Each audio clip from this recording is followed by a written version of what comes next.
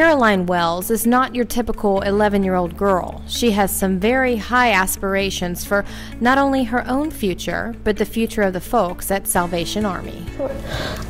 In third grade, the whole grade went to the Salvation Army on a field trip, and we got to see how everything worked and how everything was.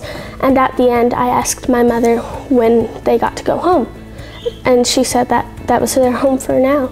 And ever since then, I've helped by doing food stands and lemonade stands and food drives and videos on Twitter and Instagram. Since November, Caroline raised $13,000 for the Salvation Army with the help from neighbors and social media. My main goal is to just help as much as I can to the Salvation Army.